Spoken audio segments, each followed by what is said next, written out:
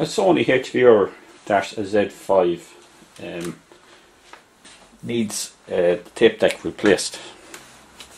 The strip this unit down, normally we would start with the tape deck side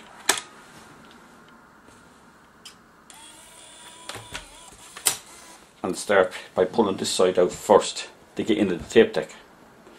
But with this you can't do that. You have to start on the opposite side and work your way into the tape deck. Seems like a bit of hardship, but it can be done easily enough. What I'm going to do first is take this battery off.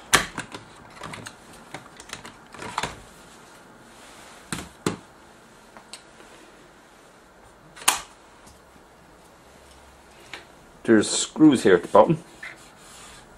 We'll take these out.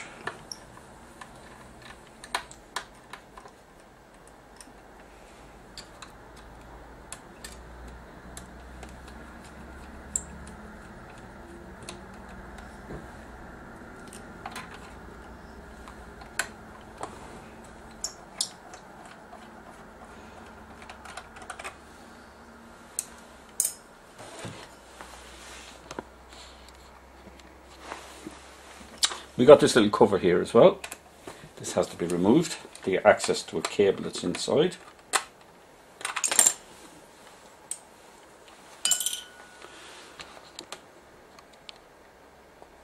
There is a cable right in there, and when we pull it out like that, get the pliers, and that's how it comes.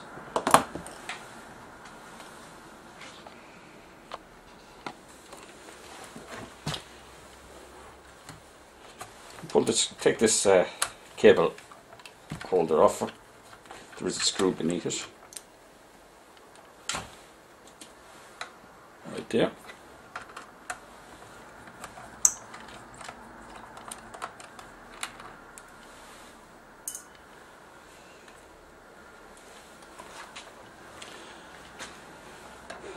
Three screws along the top.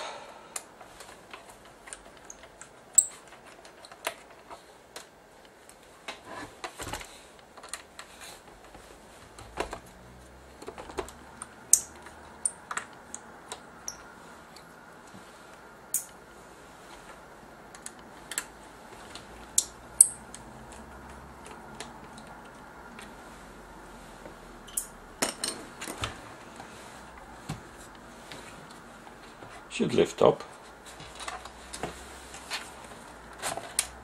Always be careful when you're lifting sides of cameras off. There could be cables.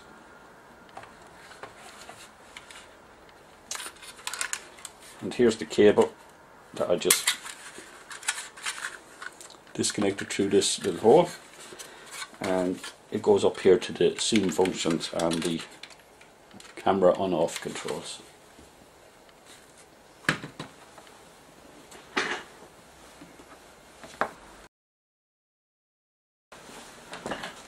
This PCB.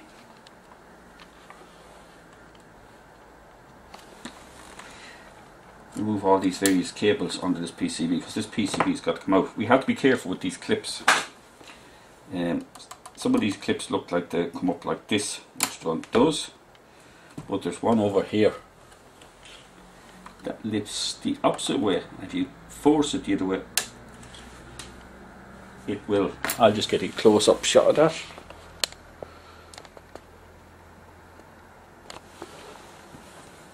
See, goes down. Whilst this one is the opposite. So just be careful. If you quick a look at it, it looks the same, but it isn't.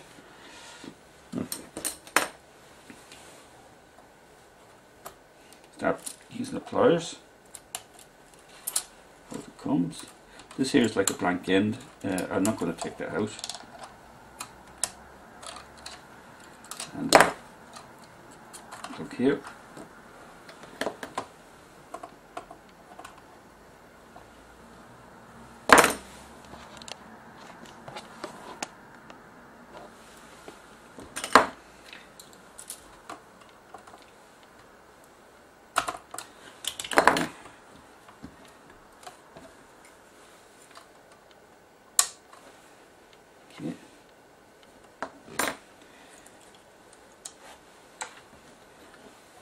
of these ones out now. These just slide out. I tend not to pull them by the cable, because the cables are very delicate and very expensive.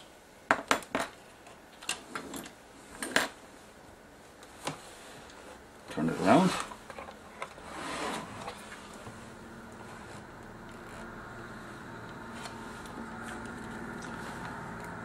We have one cable here I didn't take off, and just this clip just slides up. So you can get a shot of it.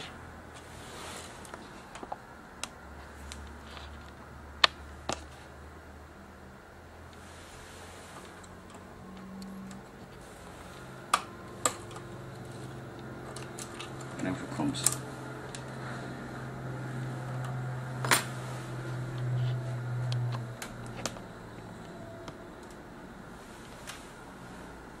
This is the one we lifted earlier on. This here lifts. Yeah. Pulls out, handy enough. And there's a cable here as well.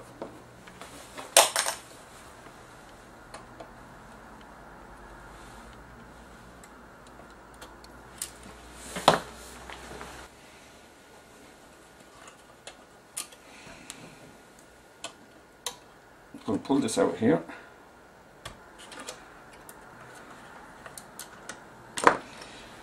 Now I'll remove the 4 screws. 4 copper screws. Just get a closer shot.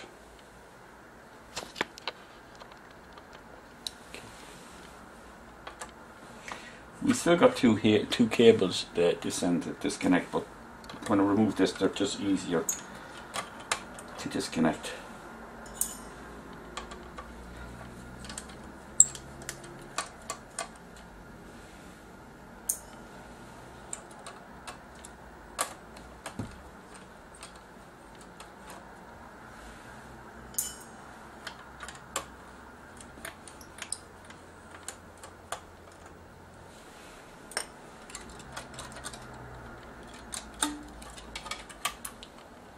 This comes out, and we got this one here, and that comes out. That's our board out. Be careful to follow all ESD precautions when you remove these or touch them. They're very sensitive to ESD damage. Normally you have a wrist strap on you at least, and heel straps, and the bench is ESD safe as well. This is the cable that connects up to the tape deck, and which makes it difficult to pull the other side, pull the deck out from the other side. You would still have to take this side off to get this reconnected, and you would risk damaging the cable. And remove this metal plate as well. There is 1, 2, 3, 4, 5 screws, and 2 down here as well. It's not, you don't need to take it off to get the tape deck out, but it certainly makes it easier to get this cable, feed this cable through when you're putting it back together.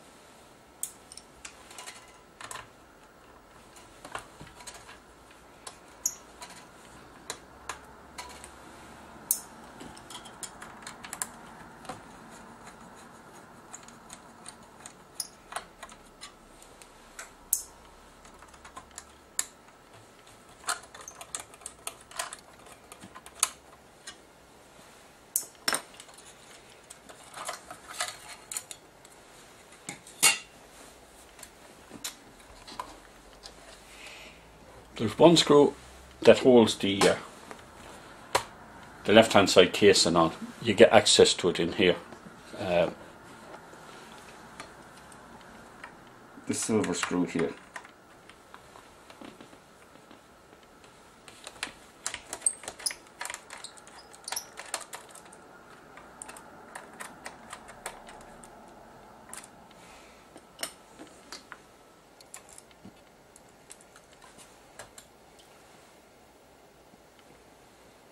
Very long one.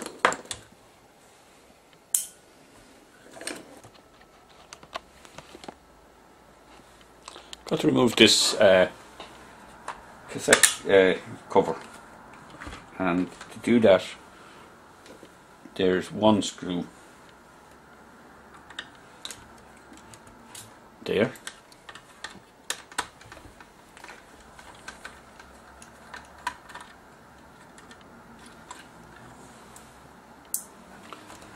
and there's another one right there.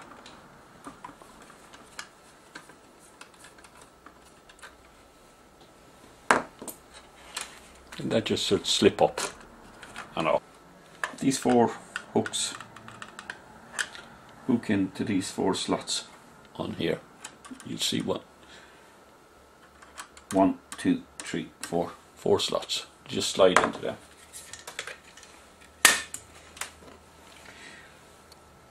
Now we have 3 screws inside this cassette compartment. That's why that door had to come off. One here.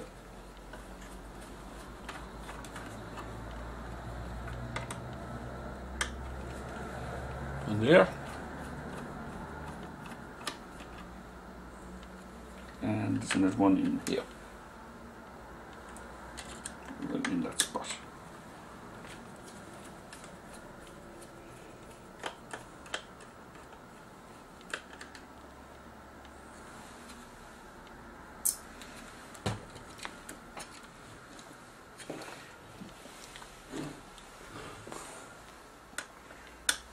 There's 3 screws at the bottom.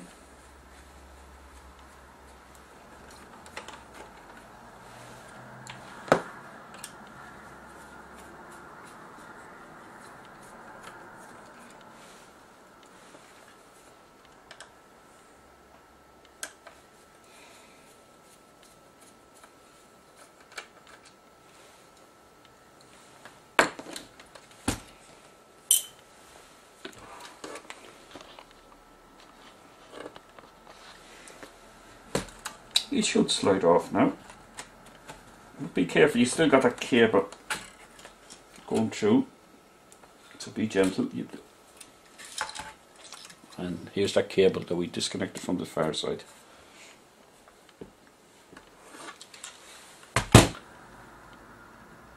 To remove the tape deck now from this side cover, there's 4 screws holding in place. 1, 2, 3 and 4.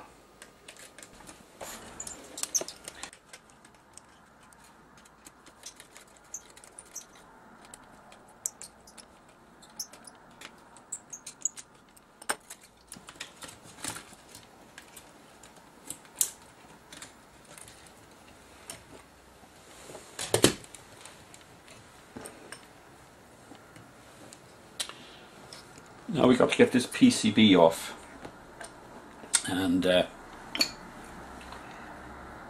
have to get these cables out first. Pull them out, and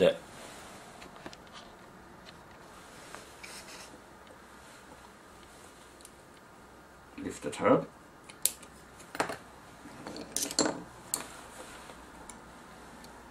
Out it comes.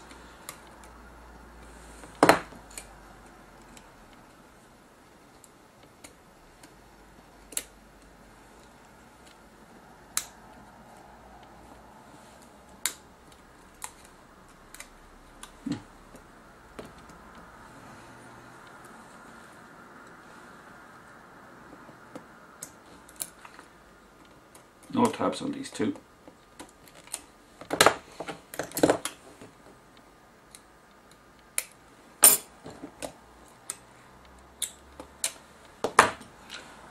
Now we'll remove these 2 copper screws.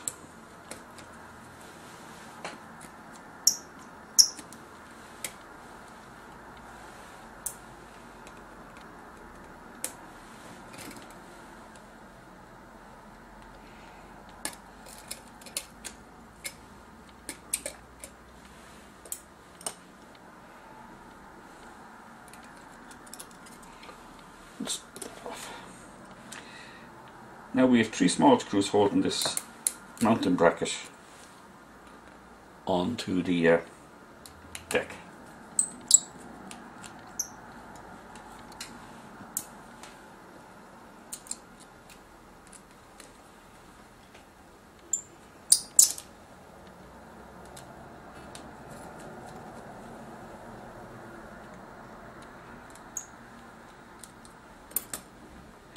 These can be a bit sticky to come off because there's a sticky material behind them.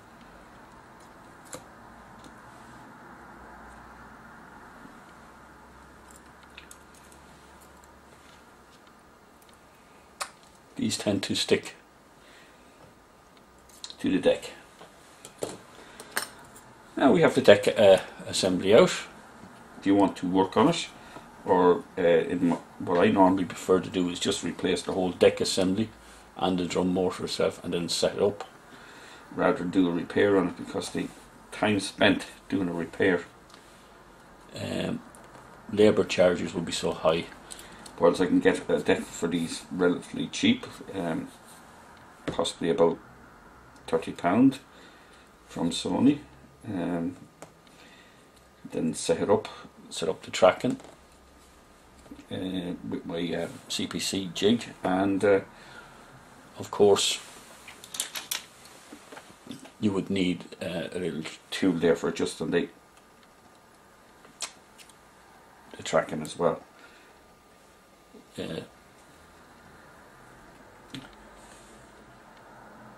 That's the actual numbers on it. I don't. You get these directly from Sony, but I'm sure you can buy them independently of a supplier as well. When you get the deck, it comes without the drum motor. You don't have a drum motor with the deck, so you would have to consider whether there's a lot of wear on the drum motor as well. This deck has a considerable amount of wear on the pinch roller. I can get the focus. There's a bit of a shine on it there, if you can see it. There's the pinch roller in there. That rubber. Yeah, you can see it there now. Let's see, can I zoom in?